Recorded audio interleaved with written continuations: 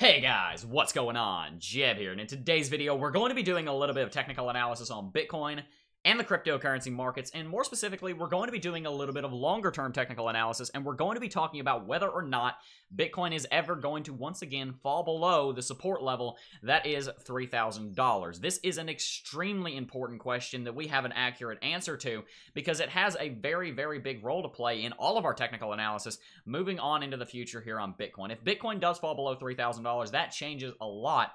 So in today's video, we're going to be trying to find out if Bitcoin is going to break below $3,000, and we're also going to be talking about why the answer might, unfortunately, be yes. We're going to be talking about all of that and more in today's video, so if you enjoyed today's video, definitely consider dropping a like, hitting that subscribe button, and smashing the notification bell, guys. We do cryptocurrency videos every single day here, and your support does mean a whole lot, so definitely consider doing that. But now, without much further ado, let's go ahead and get right into it. Now, we're not going to do a whole lot of short-term technical analysis in today's video. Once I'm done kind of doing the more longer-term stuff that I want to talk about here over the next couple of days, then we'll get back into it. There's not a whole lot going on to really talk about on the hourly chart. We saw Bitcoin try and establish a breakout above this falling wedge, but since we didn't really see a lot of volume come in, as you can see, we didn't see a lot of volume come in to confirm the breakout, we can actually just redraw this downtrend like that, and we can say that Bitcoin is still in this falling wedge. Now, I still think that there's a decent chance that we're going to break bullish out of it and have a little bit of bullish exuberance come into the market, but nevertheless, we'll see what happens with that in due time. At the moment, Bitcoin is trading around $3,412.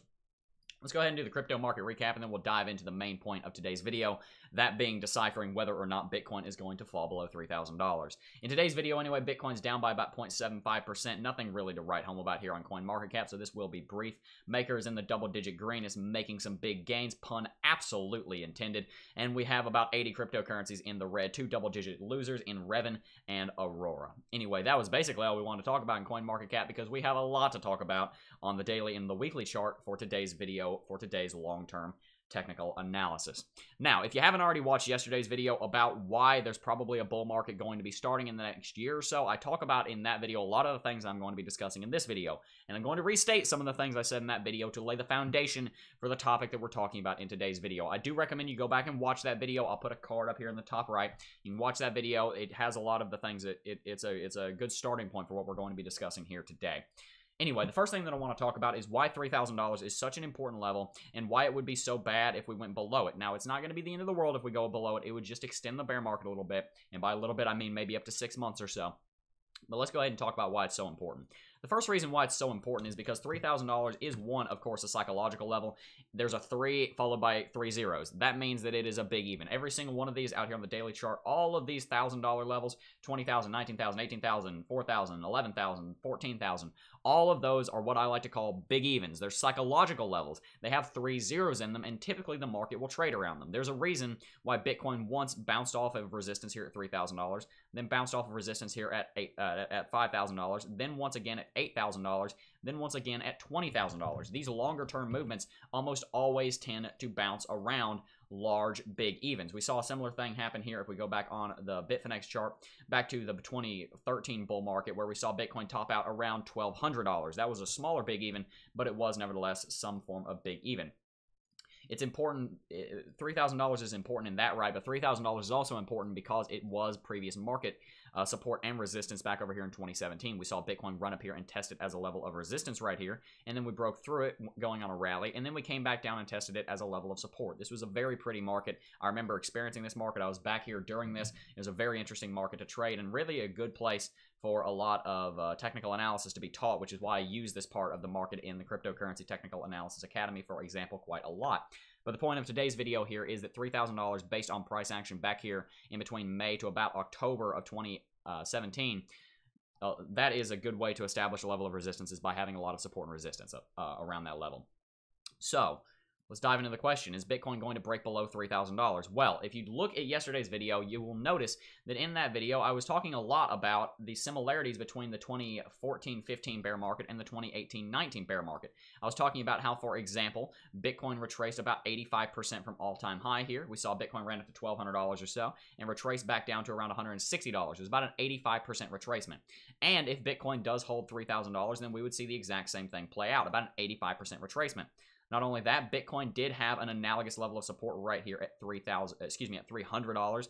Bitcoin had a level of support here, and we broke below it, and we lost about 50% of our valuation, moving from around $300 to around $150 to $160. A similar thing has happened here, where Bitcoin had a level of support at $6,000. We've crashed about 50% below, down to support around $3,000 this time. If we were to look at the market structure, and we were to look at the way the market grew and played out in 2014 and 15, and then we look at how it's played out recently, even with something like the 200 weekly moving average, we can see we got support on it back here in 2015, and we're currently getting support on it around $3,000. All of our technicals would say that if Bitcoin repeats history, that Bitcoin will stay above $3,000, continue to trade sideways for the next couple of months, probably on into the end of 2019, and then start a bull market. But if that were all it was, then we wouldn't be making an entire video on this, because there is a good argument for Bitcoin going below $3,000, and that's the argument that I want to lay out in today's video, because like I said, there's a very strong case for Bitcoin staying above $3,000, but we have to understand both the bullish and the bearish case so that we can use that information to ascertain exactly what the market is going to do and try to get a better feeling for which direction the market is going to move and how far it's going to move so that we can accurately place our trades and our stop losses. With that said, why is there a good chance that Bitcoin may actually end up going below $3,000? Well, there's a couple of different reasons. There's a couple of different scenarios that might play out that I'm going to talk about, and there's a couple of different reasons that we're going to talk about. One of the scenarios that plays out is that if Bitcoin in this falling wedge does not break a bullish and instead breaks bearish. This is a rather long-term falling wedge. It's been going on since actually last year, back over here in the since the late part of December, excuse me. This is over a month in the making, and if Bitcoin breaks bearish out of this, it's very likely that's going to drive Bitcoin all the way down here to $3,000, and when you go down and you test a level of support and or resistance, then you give it a chance of being broken. So that's one scenario. It's not necessarily the most extravagant, flashy piece of technical analysis in the world, but if Bitcoin does break bearish out of this, it's going to come down, it's going to test $3,000, and if it tests $3,000, that's a very bad thing, and I'll tell you why that's a very bad thing, because if Bitcoin does come down and test $3,000, then what that means that Bitcoin has broken below the 200 weekly simple moving average right here, because if Bitcoin comes down here and breaks that, then we're going to see that Bitcoin has to break this moving average. Now, Bitcoin might not have to go very far below it. Bitcoin may only go a couple $100 below it, but if it comes down to $3,000, it's going to break this support level, this moving average, weaken it, and give the bears some exuberance, because I guarantee you a lot of the bears, the retail investors, and especially the institutional investors are looking at this 200 weekly moving average. It's a very powerful moving average on Bitcoin and on something like the S&P 500. As you can see, the stock market has recently bounced off of it as well. It's an important moving average to look at. If Bitcoin goes down to $3,000, it's going to do so by first breaking one of the most important support levels that it has. And if Bitcoin does break bearish out of this consolidation pattern that it's currently in, then it's going to break below that 200 weekly moving average, because if we were to draw that weekly moving average here on the hourly chart, it's somewhere around like right there. We're not very far above it. We don't have a lot of wiggle room. So watch out for that. That's something that you need to be aware of. The next and more important thing even that you might want to be aware of does not have to do with a short-term break below $3,000, but a slightly longer-term break below $3,000.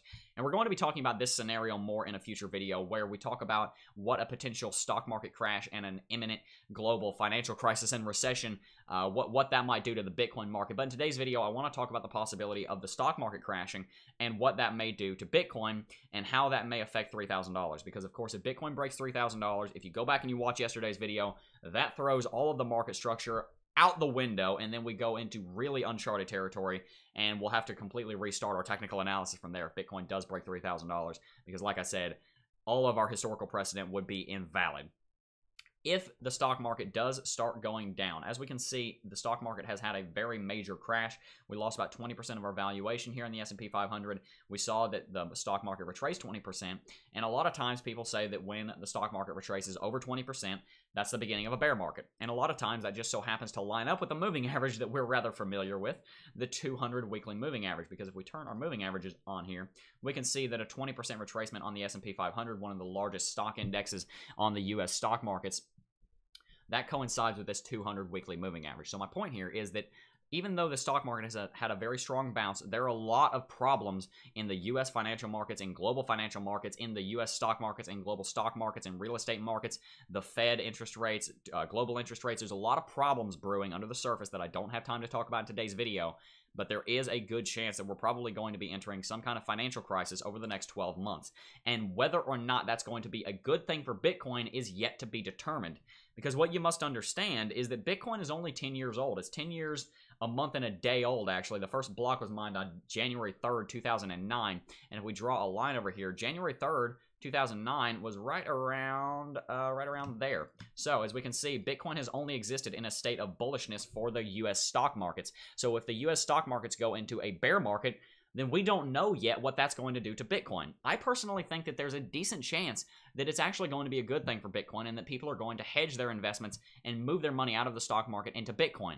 But we don't know that because it's never happened. We have no idea what exactly is going to happen there. And if the stock markets do start to crash, the global economy starts to slow down and we move into a global recession, that could be very bad for Bitcoin, and that could drive Bitcoin below $3,000. And like I said earlier, reset all our technicals, throw our technical analysis out the window, and potentially even extend the bear market by 6 months to a year. This is major. You guys want to be watching the stock markets because they are intrinsically tied to the Bitcoin markets. They are inseparable at this point. Bitcoin has gotten so large. It's not as big as it was in 2017, of course, but the stock markets and the Bitcoin markets are, in fact, correlated. It's not a very strong correlation, don't get me wrong, but it is enough that if that if the stock markets do crash, it could have a very bad impact on Bitcoin. Like I've said in today's video, there's several different things that could drive Bitcoin below $3,000. A couple of the scenarios I just laid out, Bitcoin breaking the 200 weekly moving average would be catastrophic for Bitcoin. We've never seen Bitcoin go below this moving average in its entire history. We're looking at the Brave New Coin Liquid Index for Bitcoin. This is the oldest chart for Bitcoin that you can find, if I'm not mistaken. This does go back all the way to July of 2010. We're only missing about a year of price action, and that price action was honestly more or less irrelevant, to be totally honest. But the fact here is that this is one of the oldest charts on Bitcoin, and on this chart, Bitcoin has never, in its history, gone below the 200 weekly moving average. If Bitcoin goes below the 200 weekly moving average, $3,000 is likely to be next, and we don't yet know what will happen if Bitcoin does that, because like I said earlier, that would be a break in long-term market structure, and we'd really be moving into uncharted territory from there.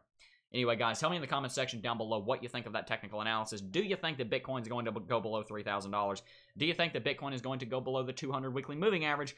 And do you think that the U.S. stock markets are going to crash? And if you do, what do you think that'll do to Bitcoin? We're going to be doing a video on that relatively soon, talking about what a potential U.S. stock market crash could do to the Bitcoin and the cryptocurrency markets and the blockchain industry. Anyway, guys, I hope you did enjoy this video. If you did enjoy today's video, definitely consider dropping a like and hitting that subscribe button. Like I said, it does help out the channel immensely when you do that, and I would be very appreciative if you did. But anyway, guys, that is basically going to do it for today's video. Let's get a conversation going in the description, in the comments down below. Only I can edit the description. In the comment section down below, I do read every single comment. Sometimes I don't have time to reply to all of them. I've been very busy lately. But anyway, I am now well and truly rambling. I do want to thank each and every single one of you for watching as always. And I will see you guys in the next video. Peace.